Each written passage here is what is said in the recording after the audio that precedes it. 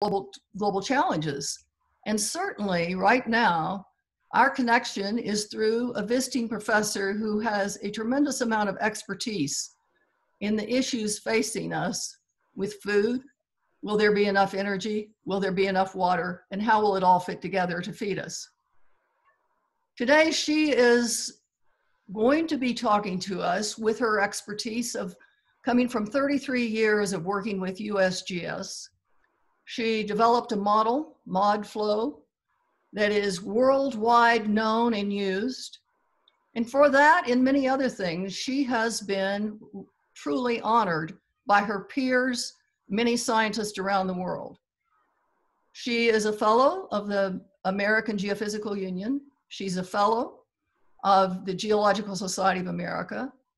She won a prestigious prize, or rather was designated as the awardee, for a prize that was given by UNESCO, the WMO, and the International Association of Hydrological Sciences, called the International Hydrology Prize. She is presently at the University of Kansas in the College of Liberal Arts, where she is a professor. And it's a great honor to have her be a visiting fellow with the school. Now, before we get started, I just wanted to remind you that we will take all the questions through questions and answers, a little box you may see, or a little emblem down at the bottom of perhaps of your screen. And the chat will be disabled, so put your questions there, and we'd really like it if you could put your questions with who you are and your name. Somebody just asked, will this be recorded and uploaded? Yes, it will. It'll be available, I believe, on YouTube, and somebody will correct me if that's wrong. And I think we will be stopping, Mary's going to stop partially through her talk to answer questions and then stop again. And so we'll have two opportunities perhaps to ask her about her work. So Mary, welcome. Thank you so much. I really appreciate being here. So I think what I'm supposed to do at this point is share my screen and start my presentation. So I'm going to do that. Hopefully this will all go well.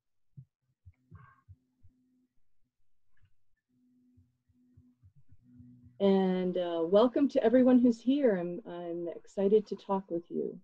Okay, FEWtures is focused on resilient farms and thriving communities. It's funded out of the Infuse program from the National Science Foundation. And for this talk, I chose the title, Innovative Solutions for Sustaining Rural America. During the talk, you'll see me mention some of my many collaborators from University of Kansas, Kansas State University, Washington State University, and Western New England University, as well as other locations. Okay, the general framework of the study and the talk is to first discuss the problem of increased agricultural demands and challenges. I'm going to introduce our regional test bed for investigating these problems. That is the Central Arkansas River Basin, which you will see called CARB. It allows us to investigate challenges common to semi-arid agricultural landscapes. 30% of agricultural lands in the world are arid or semi-arid, so there's a lot of applicability. There's also applicability to other kinds of farmlands. The hypothesis is that new renewable energy supported technologies can be used to produce transformative opportunities for small town and rural communities and economies. The approach that we're going to be taking is to, first of all, emphasize local stakeholders, farmers, local energy executives, and other people who support the farming community. We're going to use model abstractions and metrics to develop user-focused decision support system for two innovative opportunities for these landscapes. And that will be what we're going to investigate are water treatment or local scale ammonia production. I wanted to just say one of the reasons we're really looking at the stakeholders is that adaptation to future changes have to be, the burden of them is largely on local stakeholders.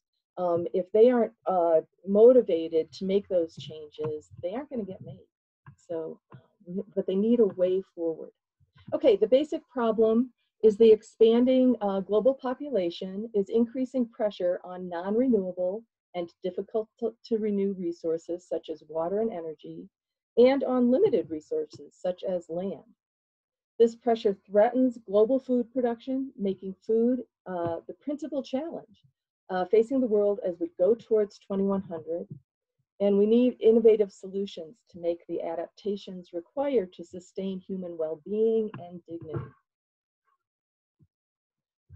This is a slide that my colleague Vincent Amanor-Boadu provided for me, and shows he's an economist at Kansas State University, showing the unfolding population reality in both the developed and the developing world, and also the situation in global population densities. So you can see the trends that have brought us to our current point continue forward largely. And behind these growing populations are death rates and birth rates that are changing with time, and these changes are part of what needs to be adapted to. So the basic problem is there's never enough food where it's needed the most. High population areas often depend on food from imports. The US has been a major source of global food supply since the end of World War II, but its ability to continue performing this role is threatened by its own increasing resource constraints in the main agricultural food commodity producing regions of the country, such as the Central Arkansas River Basin. The main US agricultural food exports are categorized as shown here: bulk commodities, intermediate, consumer-oriented, and agricultural-related. You can kind of see what are included in those. And then if we take those 4 categories and look what's happening, this is over time, the US's contribution to the US exports. You can see that they were going up fairly rapidly between 2004 and 2008. There was a little dip. They continued to go up, but they've been fairly flat since then in pretty much all of these categories. And every state contributes to this. Here's the Kansas share. So even Kansas contributes fairly large percentages of that agricultural export for selected kinds of products. Okay, so to investigate those problems, we selected the Central Arkansas River Basin as our area of interest. There's a little map on the right showing where that is. It's basically the Arkansas River Basin from the Front Range to where it starts getting more precipitation, and includes parts of Kansas, Colorado, Oklahoma, Texas, and New Mexico. There's a lot of center pivot irrigation as shown on the left. Each center pivot requires 400 gallons per minute or 91 cubic meters per hour. And a cubic meter of water weighs about a ton. That'll come in later as well in this talk. So that's a lot of tonnage of water. It's a lot of water. And that's each center pivot irrigation, each circle you see there, average size circle. And on the right is what the center pivot structure looks like after the water runs out. Okay, this area is water challenged. Has depended for a long time, for decades, on the Ogallala Aquifer. And this shows the declines in water levels that have occurred in those areas. And the declines have been a substantial portion of the thickness of that aquifer. It's also an area with extremely good wind power and decent solar power for renewable energy. So what we're interested in doing is, could the right set of technologies using local energy to address local agricultural challenges be used to enhance competitive food production in the heartland and improve its socioeconomic viability so it can continue to feed the world? FEWtures proposes to explore alternative designs of energy microgrid solutions to recycle water through water treatment, thereby reducing pressure on the Ogallala and other natural water bodies, and produce ammonia for energy storage and fertilizer. Graphically, that looks like this. On the top right, we're trying to produce opportunities for new local businesses, improved resource use, and enhanced local economies. And we're doing that as shown in the diagram using the water treatment, which is on the left of the green agricultural plant panel, and then ammonia synthesis, which is on the right.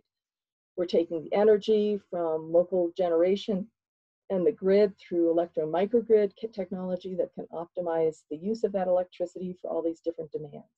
The water that's coming in could be surface and groundwater, could be brackish water, and water produced by oil and gas production. Okay, so that's our basic thing. We're evaluating, can these pieces be put together in a way that produces profitable circumstances that can, again, both produce food for the world and support these local economies.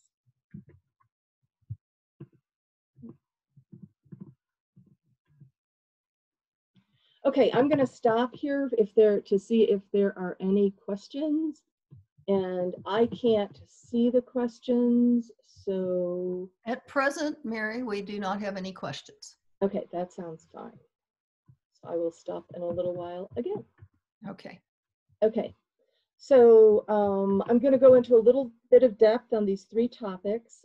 Each of them is going to have 3 slides, and the first one's going to be about ammonia production, and that work has been primarily done at Washington State University with Ria Mohammadi and Peter Fromm. And there's been a growing interest in ammonia as an energy vector, for its hydrogen, and as well as for fertilizer. And in Australia, there's been an almost $1 million award to invest for a solar ammonia plant. In the U.S. House of Representatives, in January, a draft of the Clean Future Act had ammonia and hydrogen listed as options. On the left, ammonia is being produced at a farm in Iowa to supply 10% of energy and fertilizer. They have a 320-acre farm, and the folks doing this are in the bottom right-hand corner of that image. The ammonia is also being investigated to power an ultra-large container ship by Dahlia Shipbuilding Industry Company and Man Energy. Recently, Siemens in the UK, you can buy an ammonia production facility. There's a picture of it. That'll produce 30 kilograms per day. That's 109 metric tons per year. And to give you an idea that 109 metric tons, I have a little note on the top left of this slide that shows that it takes about 1,000 tons of ammonia per year, ammonia being NH3, to fertilize 11,000 acres of corn. So this facility is enough to, by Siemens, is enough to fertilize about 1,000 acres of corn every year. Also ThyssenKrupp has produced a small-scale modular system for ammonia production. And this figure is nice in that it shows some of the basics of ammonia production that I wanted to get across. So I'm going to put that up next. All I really want to point out here is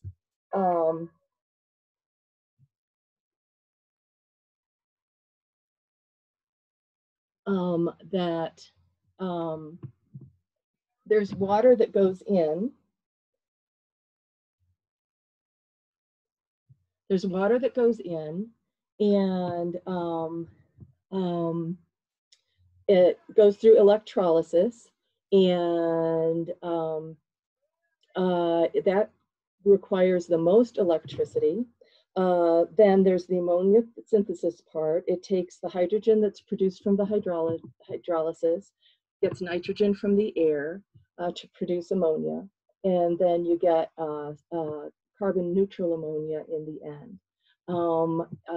It requires a little bit of water, but it's a small amount.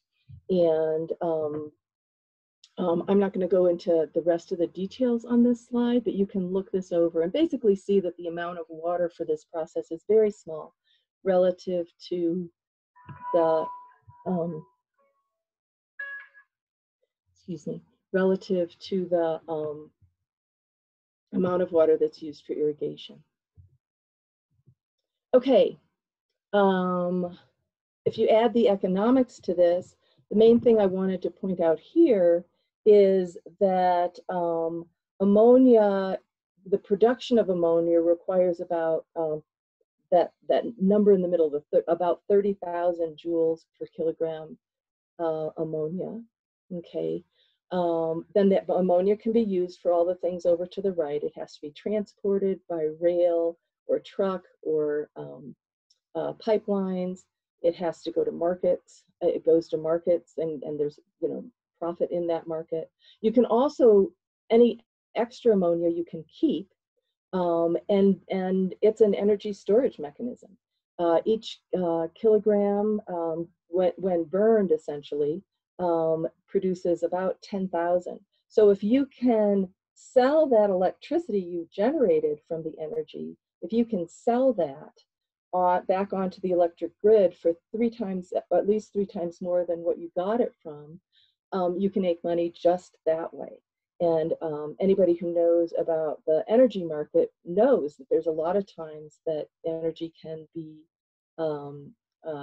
sold to the grid at much higher prices than at other times. Okay, so that's the only thing I wanted to point out here. Okay, so then I wanted to just say a little bit about water treatment. And again, these are fairly dense slides, but I'm going to just make some very selected points. And this work is mostly by Peter Fromm from Washington State University and Ted Peltier from KU. Okay, and what I wanted to point out here is, again, we're using renewable energy off on the left. We can add a trigger for when we use the electricity, that it has to be a low enough price. Here we have water treatment that requires a certain amount of electricity, and then that water treatment produces usable water.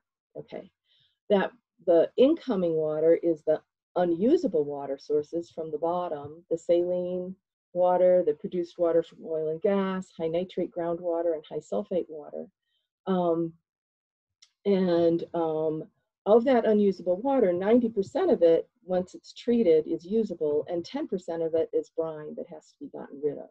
So then there's the issues related to that disposal and the expense related to that disposal.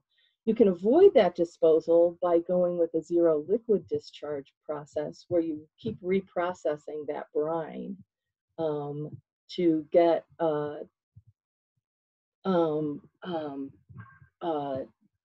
just solid minerals that come out, can go to the landfill, and there is some value to some of those. There's some magnesium and other things in there that can potentially be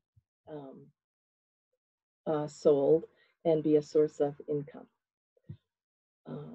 Okay, and just to give you some numbers, that treatment of water for irrigation, that with hopes of using it for irrigation scale, the cost of that treatment, and I'm just going to go to the colored numbers here, are about $500 per acre feet if you dispose of it, if you produce a concentrated brine, and about $815 per acre foot otherwise. If you go to the zero discharge desalination, the second option that I talked about. The result of that being that that's really only economical for selected high value uses, like maybe growing tomatoes. It's not going to be profitable for large scale field irrigation like growing wheat. And that's not a surprise, but we now have numbers connected with that. And that we can use in our decision support framework to help stakeholders evaluate these options. Okay, the last thing I wanted to talk about just briefly is the decision support system, to give you an idea of it. And there's a number of authors listed here from KU, Western New England University, KSU, University of Colorado Davis, and University of Colorado Boulder. Okay, this is a program called FEWcalc. The articles are in review, and this will all be available publicly and freely once it's once the articles are published. And this is an agent-based model. I know it looks really complicated and busy, but mostly I just want you to see that on the left, there's a section at the top for agriculture. So those are inputs for the user for agriculture. There's inputs related to energy. There, on the bottom left, there's inputs related to water choices. And on the right, scenarios, climate scenarios. In the middle, there's something in agent-based modeling world called the world. And that provides an animation of the things that are happening. And you can see that there's the crops that are being grown. There's an indication of whether there's insurance that's been claimed. There's icons that represent solar panels and wind turbines. And then on the far right, a bar that indicates how much electricity relatively are produced by those two kinds of renewable energy. And then there's also something that reflects the amount of water, impacts on the water, both the amount of water in the groundwater system and contamination in the surface water system. And then on the right, you can see there's results for agriculture, both crop production and income, energy, there's impacts on the water and on farm economy, and then we also included crop insurance. So within FEWtures, this would sort of a beginning conceptually, and we would be providing something, again, that the users, the farmers or whatever, can select different options and see what the consequences are likely to be. Okay, and these are results related to agricultural consequences of climate change without adaptation.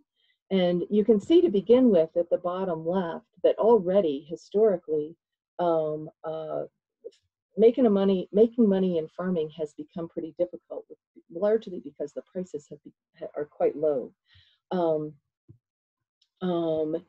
You can see the kind of counterintuitive thing too, that although with dryland farming that occurs in this simulation at about 2060,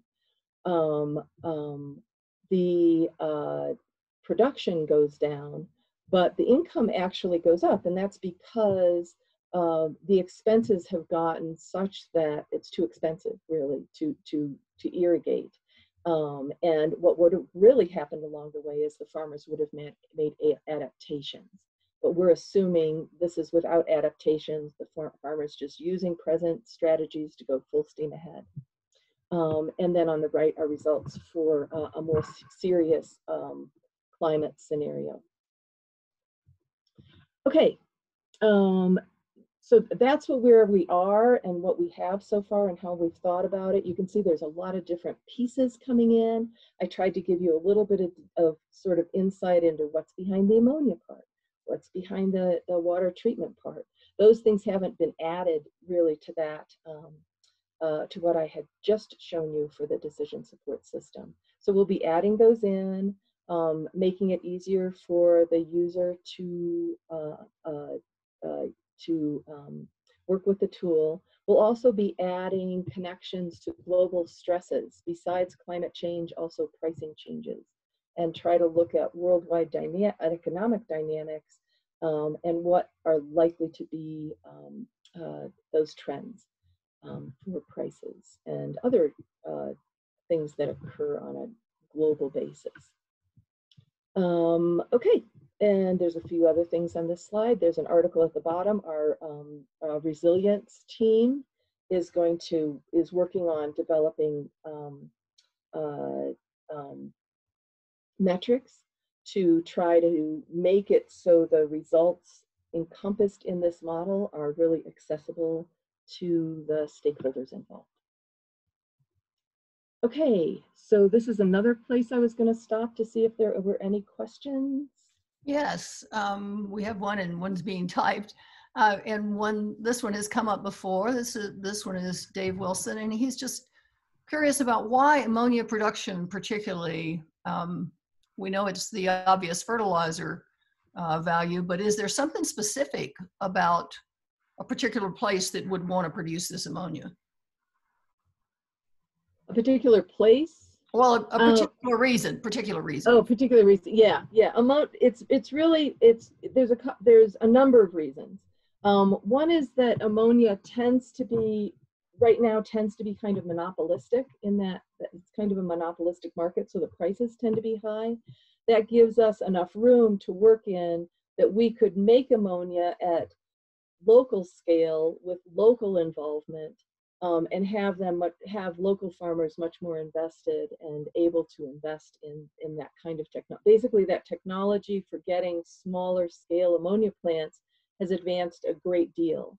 And if you combine that with the presence of renewable energy locally, it provides opportunities that haven't happened before. And it's for the ammonia, and it also has the nice aspect of it's not only ammonia for fertilizer, but it's also it's an energy storage mechanism. Okay. So is that? There's a question also from the University of Cincinnati, from Dion. He asked, in the water treatment for various uses, what other parameters does the analysis consider? Does it consider, for example, water quality besides total dissolved solids? Yeah, I just use total dissolved solids because it's a easy metric to get oriented. Clearly, there would be other metrics, and that's particularly true if you're trying to use produced water from oil and gas development. You need to look at other things as well. Okay. Yes. All right. Good.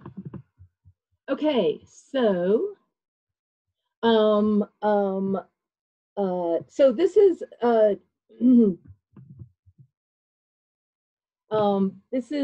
FEWtures system with really an emphasis on end users. So again, I'm showing the energy production at the top, and then the water treatment would need to be mobile.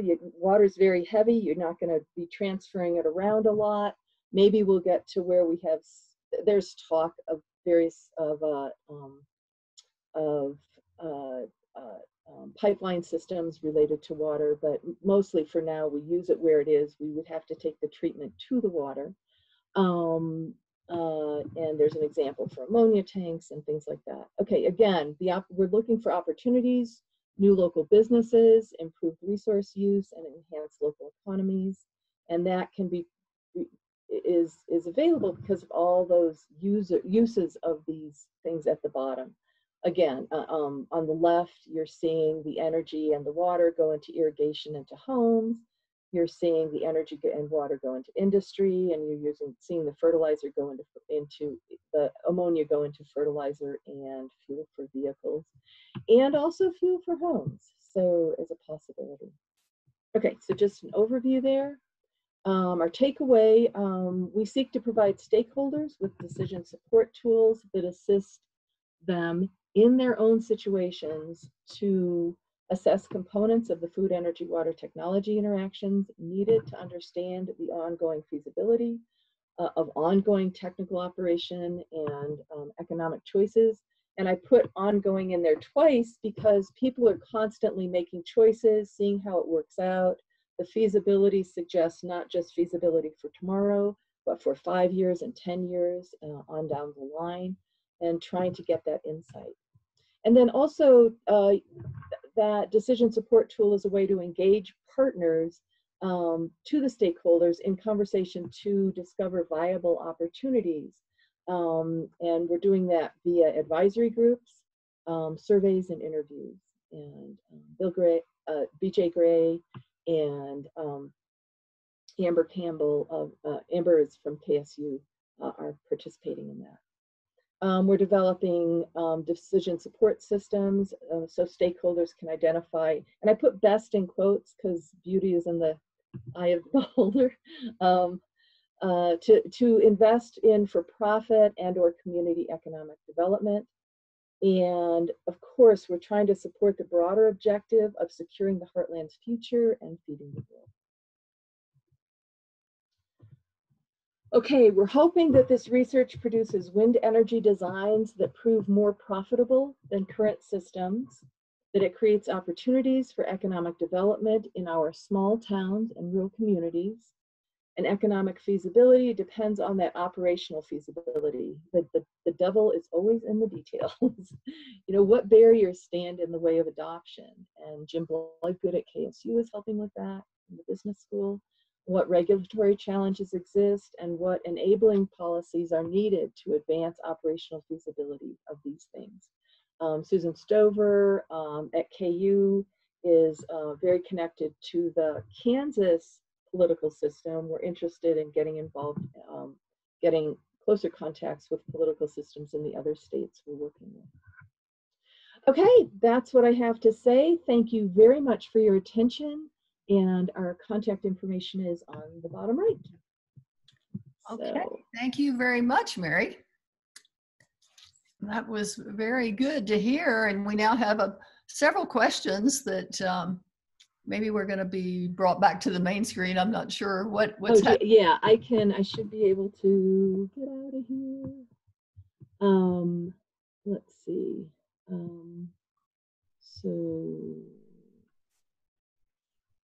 Well, even if not. Oh, I have to stop sharing. Yeah. Just getting out of my presentation was not enough. Okay. So we've got some questions here. And I think there's some more coming in. I don't know if you can see them yet, but. Okay, so I'm seeing one from Garrett Robertson. Do you think that this. Garrett has two, I see here. Maybe three. Oh, I see two. Yep. Do you think that this model can be adapted to an indoor farming setup for use in an urban setting? Would it have the same feasibility, assuming a more centralized approach to renewable energy? The basic framework for developing a decision support system, of carefully going through the science and technology of a certain circumstance, and then looking at the economics and the social impacts and working with stakeholders, all of that has, you know, very broad applicability. If you're talking also about the more detailed part, the analysis of the water treatment or the ammonia production, one thing that comes to mind is those facilities can be fairly small. So I don't know if like right downtown urban setting, but maybe suburban setting. Maybe urban setting, if you could put something on a roof or something, I don't know. But it's interesting. And let's see. There's one from Ryan Deming. Okay, I had not realized you had gotten rid of one, so never mind. So, okay, so Ryan Deming, I don't know where you're from, but welcome. Is the idea behind this research to help farmers create systems in which they can have new revenue streams via energy production, ammonia production, as well as lower their expenses, purchasing less fertilizer, purchasing less energy? The purchasing less fertilizer is a possibility. They probably end up purchasing more energy to, you know, for these activities. But those activities would have to be profitable to them, obviously, for them to pursue that, or relative to other alternatives. So I mean, so so yes, new revenue streams, new economic activities. So both new expenses and new revenue streams, with the goal of being profitable. Yes. Okay. I hate that I can't get a response, but that's how this works. Okay. Does this model have a future in an urban setting? I think that we have kind of addressed that. Yeah. I'm thinking. So that was from Garrett Robertson again. So if you wanted something additional, I'm going to need more guidance. Sanyo Mocha, and I'm sorry for my pronunciation. Environmental econ student at CSU, excellent.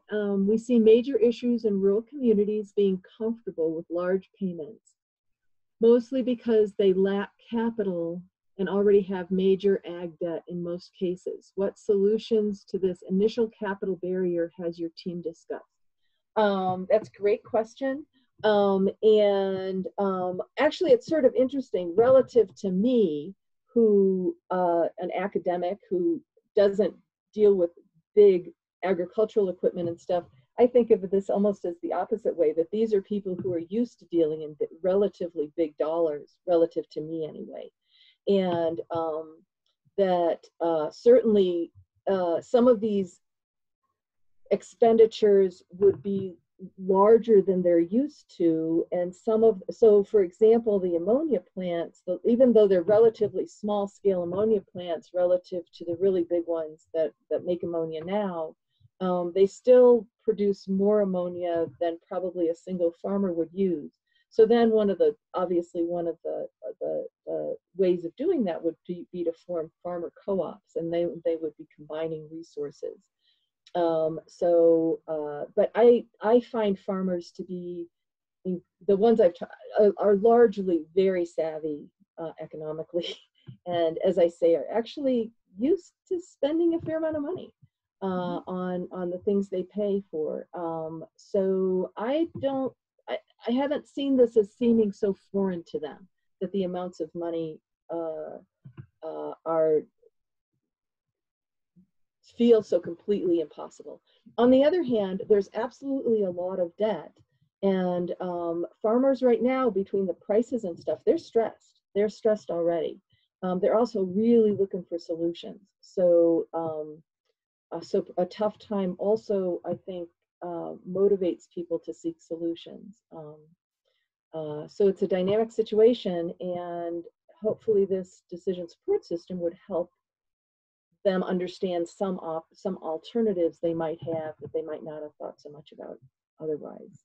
Samuel, I hope that addresses some part of your question. And I now have Dionysos, sorry again for the name, University of Cincinnati. Thanks for the presentation, thank you. It looks like this is an interesting analysis with systems and input from stakeholders. What challenges do you experience while you are implementing such analysis, coordinating so broad topic?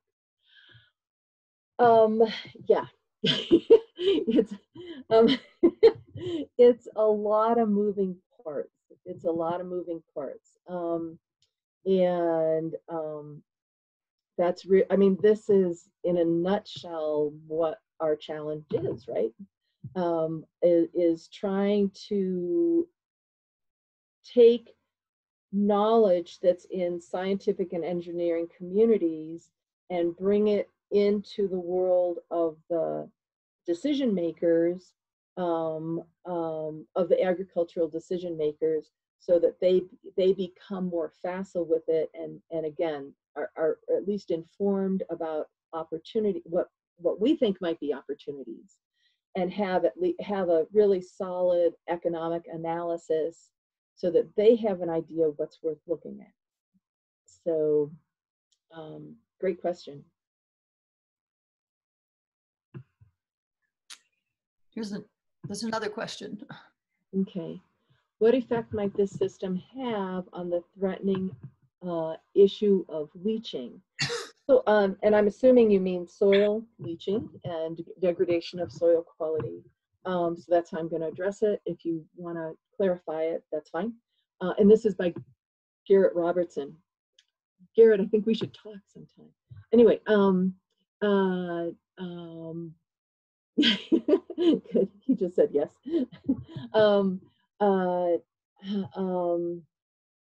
Yeah, our soils is a huge problem, and obviously there's a real movement on for regenerative agriculture and really building soil health, not just sustainability, but building more, really improving the soil. And I think we have to do that. I go to meetings where they talk about that a lot, and they often talk about that they don't want to use fertilizer at all. On the other hand, I think something like 30% of the nitrogen in people's bodies now comes from fertilizer. You can kind of detect that from isotopes, as my understanding. So it's without fertilizer, we don't have enough food to feed people. So there's this enriching the soil is absolutely critical. It's probably in truth going to be done in combination with using fertilizer, and cover crops, and all sorts of things are very important in all that. Clearly, we haven't taken that to be the issue we're going to talk about. We're going to investigate here, but we're very aware of it and are very supportive of those farmers who are working on that. And in Kansas, at least, I don't know what's in Colorado, but in Kansas we have something called tech farms, and I think there's like, I don't know, maybe 20 of them now or something, where different farmers work with the state agencies and scientists from local universities, from the state universities, not just the state universities, private too, but anyway, and just try new things on their land. And again, cover crops, just different kinds of seeds, all sorts of things. So, and we are regularly in touch with them. And one of the guys with the state who works with the tech farm in Kansas, who works with the tech farms is in our advisory group. So, great question. And please contact me. Yeah, let's ask you a question to follow up on that. Who funds the tech farms, or is this volunteer? You're saying some are doing seeds and other types of things in these tech farms. How do they get funded to do that? I think there's I can find out for you, and I'll be getting to talk to you this year since I'm on sabbatical at CS in SoGES. But I can my perhaps inaccurate understanding is that there is some money that comes from the state, that there's also, they help them write grants to USDA for some things. So I'm sure the money is not generous, but the farmers are really looking for solutions. They're dying out there. I mean, they're having a really tough time. And when they have a tough time, eventually we will all have a tough time. That's our food. So another question that goes along with that, when you were discussing the part of the model where you're talking about the brine and what you do with that and how that is taken care of, is there a concern that there could be too much produced of brine or any other pollutant or whatever, and then you'd have to go back to regenerating what's on top of the soil again? Or regenerate. I'm sorry, the last part, I understood the first part, but then generating what's on the soil. You have to be very careful about the water and what you're doing if you've got all this brine in it. Doesn't just salinization. Yeah, salinization. The soil salinization is clearly a problem. There's a so that's why you have to get rid of the brine, and we don't have a nearby ocean, right, to just dump it in. So that's why in the Central Arkansas River Basin, you really have to think about injecting it. Obviously, injection of water can cause earthquakes. We've seen that readily, but there's a lot of water that's injected that has not caused any earthquakes at all. So there's a lot of injection wells and that can be used, and it's a cost to the system that is brought in, and yeah, I mean, this is one of the things you can do with water treatment is address the problems of areas where you do have salinization problems, of treating some water, getting it clean enough to help wash out the soil. And then if you can dispose of that brine. So that's a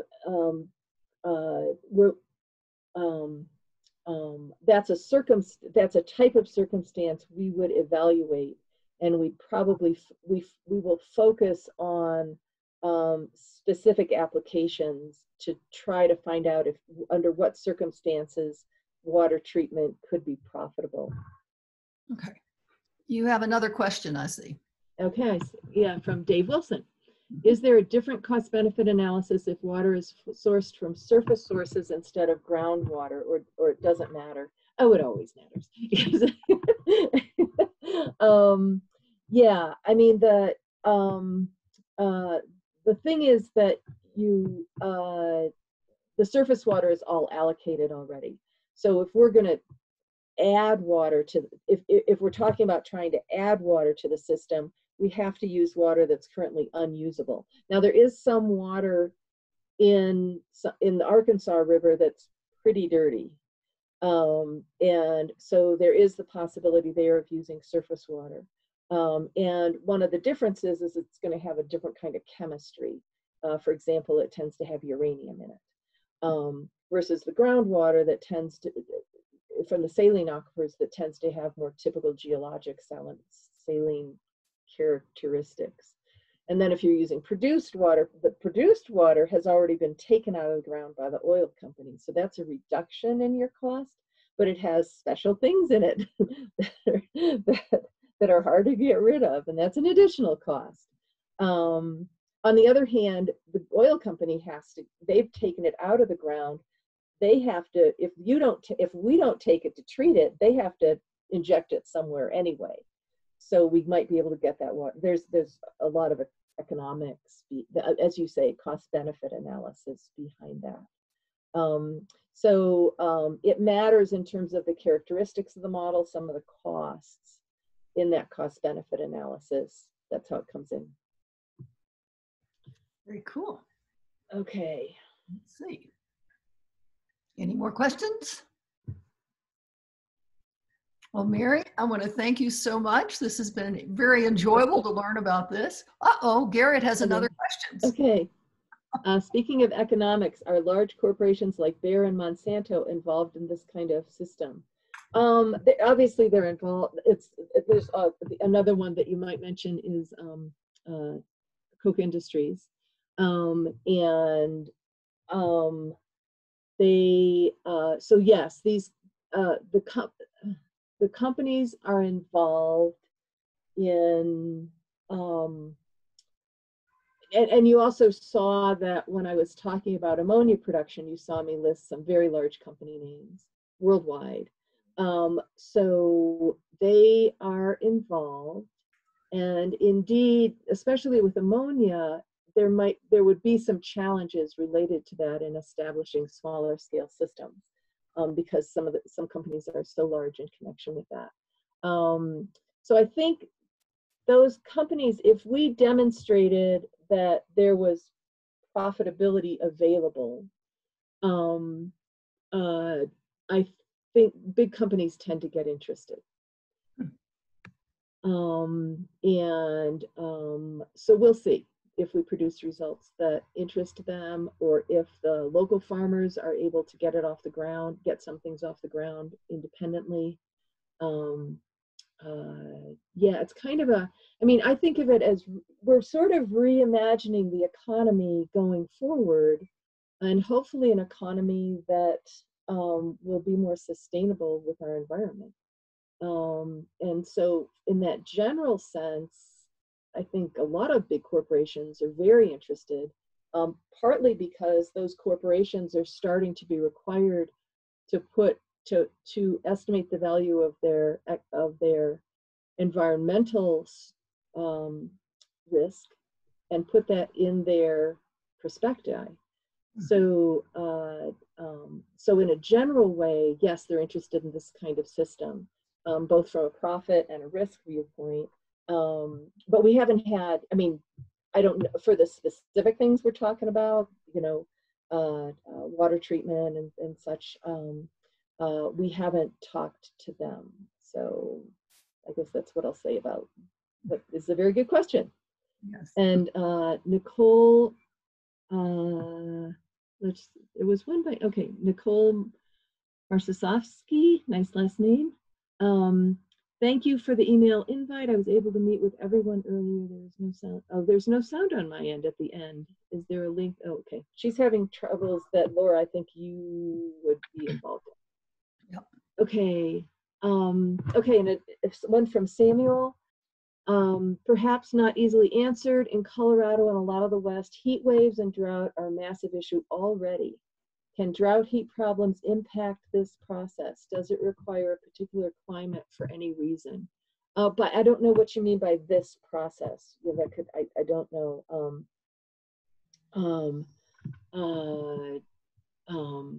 But if it's the process, certainly it impacts the process of trying to make projections because things are changing.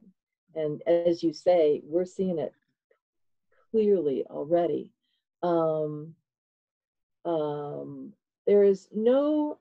There's nothing in what we're doing that requires a particular climate. Indeed, I would say that what we're trying to do is create resilience so that the community and the economy can deal with those climate changes as they occur, and make it, you know, give them options that they don't have now. So maybe they can still make a living and still produce agricultural products. So the idea really is to put them in a position to address, to adapt to those climate change and those unknowable to some extent climate changes more readily. Okay, thank you again. It's wonderful. A good thought to leave things on. Thank you, everybody. Yeah, thanks so much. Thanks, Diana. Okay, bye-bye.